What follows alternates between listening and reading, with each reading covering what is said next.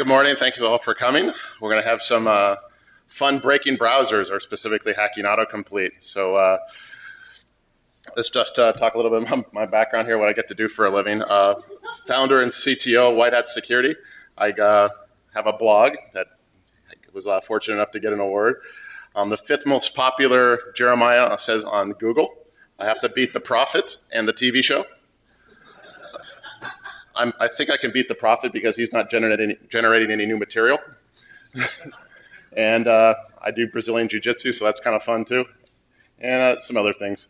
But let's just get past that, shall we? So web security. Web security comes in two halves. My day job with White Hat Security is the security of websites, hacking into them, finding vulns, things like that. The other half, it's kind of the night job, browser security. The way it works is in web security, a website must be able to defend itself against a hostile client. The browser must be able to defend itself against a hostile website. And we're going to build hostile websites to hack browsers. Now, why is browser hacking cool? Why I like going after it? It's because everybody in here, I would imagine, uses a browser of some kind. Everybody of the 1.6 billion people online use a browser to surf the web and do various other things. So that's 1.67 billion people surfing 206 million websites, which is why web security is such a daunting task. Now, what do the bad guys target, and what are the things that we're going to be looking at? Bad guys, at least in the browser market, I'm sure other places too, they'll target things with the largest market share. They'll exploit features that are enabled by default, preferably, and we're going to give bonus points for design flaws, which is what I spend my time going after. So let's look at the browser market share real quick and see who's surfing the web with what. So at top of the list, you'll actually see IE8 with about a quarter of the web. One of the things that were interesting to me is if you count IE6 and IE7 together as a singular browser, it is actually the most popular browser out there. Browsers that are, IE6 about a decade old now, is combined with IE6 and 7, most popular browsers out there. I did a cutoff at Safari down there at about 2.9%, Safari 4. So that's going to be our target set. These are the browsers that we're going to have a look at the security of autocomplete today. So to put this in real terms, so IE8, if you do the math between market share and number of people on the web, relative terms, IE8 has about nearly 500 million people using their product. IE6, another 250 million. Firefox doing very well at 351 million, so on and so forth. Just to give you kind of context of the exposure a browser vuln will have, the last census, 2010 census, said 307 million people in the U.S. So there's almost double the amount of IE8 users as population in the United States. So it's pretty serious. So we got security features in the browsers. We got sandboxes, code security, memory protection, blacklist. We even got green bars for SSL and EVSSL. We got these cool warnings on a phishing site. All these kind of things, when SSL fails, you guys have seen these things, right? All these things designed to protect us, and they protect us, against some things. But we're going to bypass all those things and do malicious websites that won't pop up any warnings. So I follow web security a lot, and there's this one bug here that is probably about 8 to 10 years old now. Many of you have seen this before on CSS history stealing, where you look at the link color of a set of links, you can tell where a user's been and where they haven't been. And some of the really good proof of concept code that's been out there was doing 10,000 URLs a second, so it was really, really fast. Safari 5 has fixed this bug. Firefox 4, which is due out soon, will be fixing it as well, because they won't let you set properties in CSS in a visited pseudoclass, and the JavaScript method of doing it, the API of get property value, will lie to you. So this is going away. So this one is really cool because we want to know the user. When we target the user with a design flaw, we want to know where they've been so we can do interesting things. If we know they're a user of this website, whatever the website may be, we target them or target that website with a vuln, cross-site scripting, CSRF, you name it. One thing I just want to gloss over briefly is that we can still tell where a user is logged in. Image source equals some logged in URL, and a lot of times you can tell where a user is logged in. So we're not going to talk too much about this, or if at all, this is a blurb here. We don't know our user's bin anymore from this point forward when the new browsers come out, but we're still going to know where they logged in. So given those bugs are going to start going away, what I set out with the premise is I want to know your name, who you work for, where you live, and your email address right at the moment you visit a website, even though you've never visited the website before, let alone typed in any of this information. If we got this to work, it would be pretty powerful. You know, nice privacy violation. So who do you ask for this information? There's been some research out there with, I'm not going to pronounce that name. We're not going to ask Google or Facebook or even AT&T, but there has been research out there on de-anonymization and SMB cloaking. But also, these are far too hard, and we're not going to use these. We're going to ask our good friend Safari. Safari has a feature, and you might have seen this in the news a little bit, a leak just a little bit early. It has this option called autofill web forms that is enabled by default. When you set up a web form on a website, similar to that, that's all it really takes, it'll actually pull out information out of your Me card in your browser. So this is how it works. So when you, I'm going to demo it for you. Given the demo god's smile. To show you the actual behavior of it. All right, so if you just type in the first letter of your name, it actually pulls it out of the Me card. You go to the next one here, you know, I work for White Hat, and it fills it out. It pulls it right out of the Me card, so you can only get who the user actually is. So one way to look at this particular thing is if you can simulate these button clicks, you can actually force the browser to give up this particular information. So this is how easy it is, really, to do this stuff. I'm going to dynamically create, let me go back to the slides momentarily just to show you the logic of it. That's about the extent of the sophistication of the code.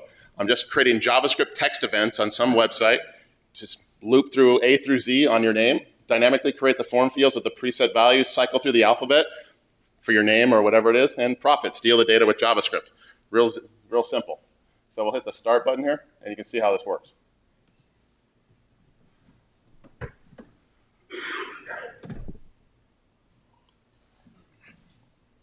It's that slow for demonstration purposes. It's only visible for demonstration purposes. We can actually use cascading style sheets, the opacity, to make it completely invisible. The interesting about this particular demo is it's just JavaScript code. If you wanted to land this on a whole lot of users, all you would have to do is spend $100 and send it out to about 100,000 users on an advertising network and just land JavaScript on everybody's browser out there. And this would happen instantaneously. So again, this information comes out even though you've never been to the site and you've never entered this information, and it is on by default. If you look at the back of the metrics, this is 64 or so million people that are vulnerable to this one. It's vulnerable on Safari 4 and 5 until the day before yesterday when they patched it. Anybody here from Apple Security? Figures.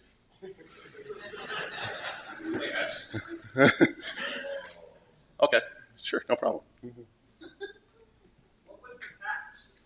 The text events, I only had like 24 hours and I was drinking last night. The text events, when you enter a text event, it won't autofill in a text event. It will respond to normal button clicks, but not JavaScript text events. I really would have preferred they would have just called me and say how best to fix it, because you have this button called tab, right? And let me show you how this works.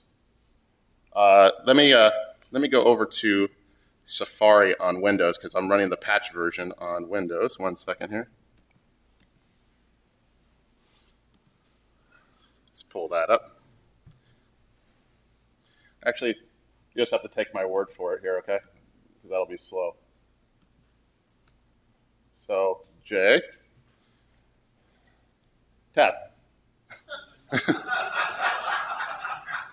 That works on the patched one.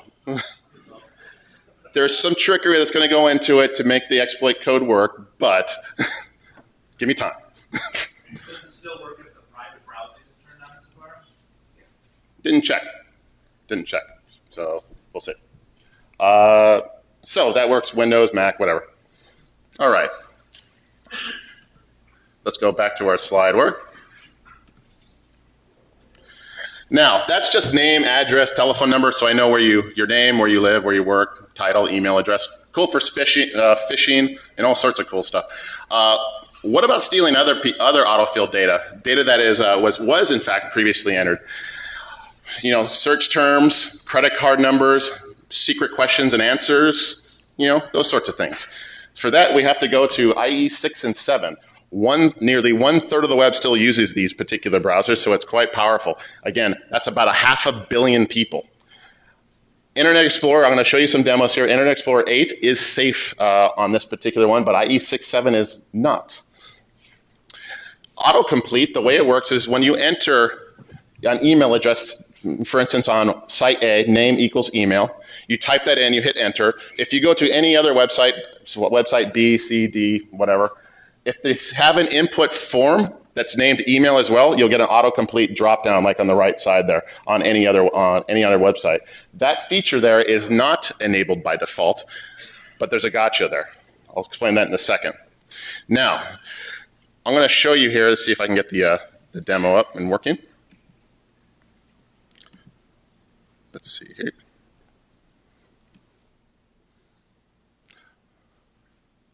All right. This is just a plain web form that I'm going to submit to myself. Let's say fname, white hat, email, whatever. Let's hit submit. Right now it doesn't want to submit. Good, submit this. Now if I put my name in here, now the behavior on the button click is down.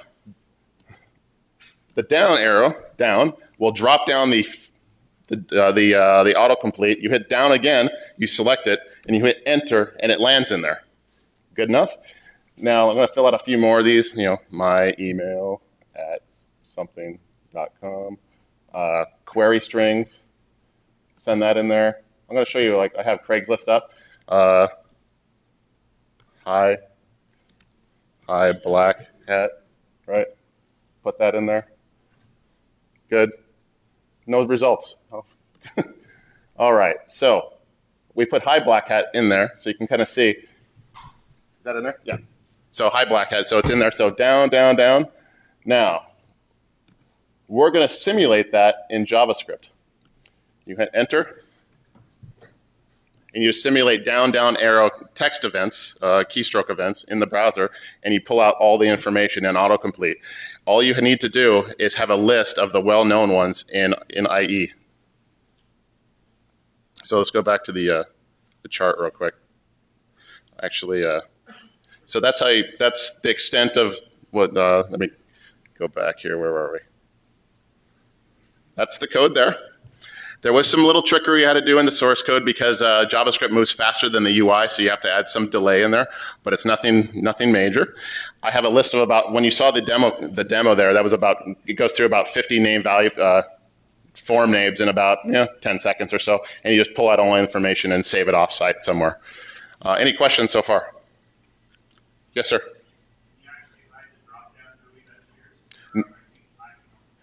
Can you, so the question was, can you hide the dropdown? I have not been able to. It's actually not part of the DOM. It's actually part of the GUI, and it's very much topmost. You can move it all around and things like that. So that is, you will see that visibility a little bit. Depends on what you're after, but yeah, you will see it.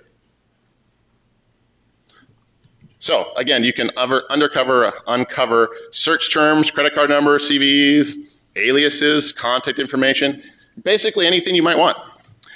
Now I mentioned that feature is not on by default. The rub is that when you fill out a non-password form, it asks you if you want to turn on autocomplete.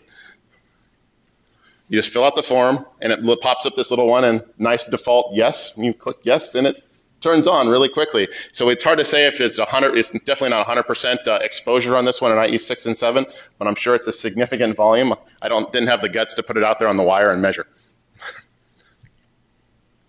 All right, so we've picked on Safari, IE 6 and 7.